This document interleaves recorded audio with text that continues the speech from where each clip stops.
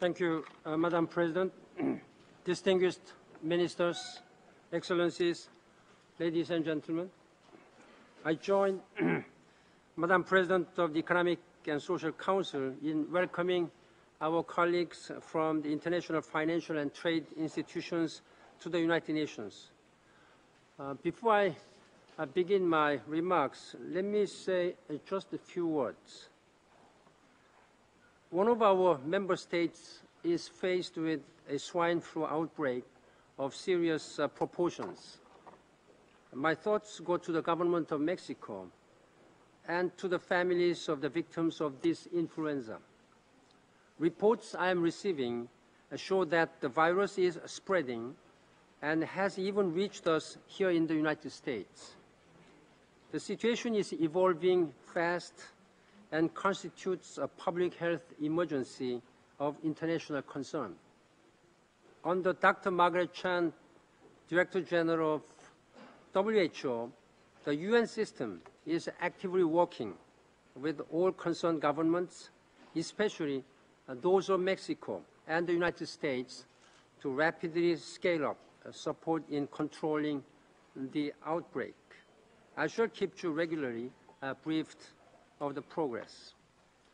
Excellencies, honorable ministers, ladies and gentlemen, our work at this year's meeting is more urgent than ever. The current global economic and financial crisis is exposing dangerous weaknesses and flaws in the international economic system. What began with financial turmoil in the third quarter of 2007 has escalated into a full-blown global recession. The UN system, including the Bretton Woods institutions, foresees a shrinking global economy in 2009. This will bring down people's average incomes in much of the world. Global trade is collapsing. Hundreds of millions of people are losing their jobs, their income, and their ability to survive. In too many parts of the world, frustration has erupted into violent protests, threatening stability and peace. Development efforts are sagging under the weight of the crisis. We expect negative effects in nearly every area covered by the Monterrey Consensus and the Doha Declaration on Financing for Development.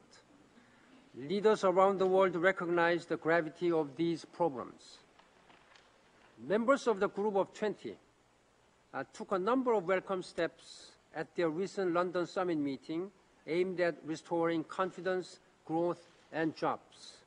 They pledged to repair the financial system and strengthen financial regulations. They acknowledged the need to reform the international financial institutions. They pledged to reject protectionism and help the world's most vulnerable people. And they prepared to embark on a green recovery. The G20 summit committed more than $1 trillion to deal with the crisis. That is a huge step, but it is only a first step. Now we have to examine where the funds will come from and make sure that countries make good on their pledges. We need to ensure that a large enough share of the additional resources will flow to developing countries to help them cope with the crisis and preserve hard-won gains towards the Millennium Development Goals. At the very least, existing commitments to increase aid for the poorest countries must be fully met. The London summit was an important beginning, but we must act urgently to keep the financial crisis and economic recession from evolving into a major humanitarian crisis and the breakdown in peace and security. The United Nations, for its part, is in the process of establishing a system-wide mechanism for monitoring vulnerability and sounding the alert when necessary. To meet these challenges, we need unprecedented international cooperation.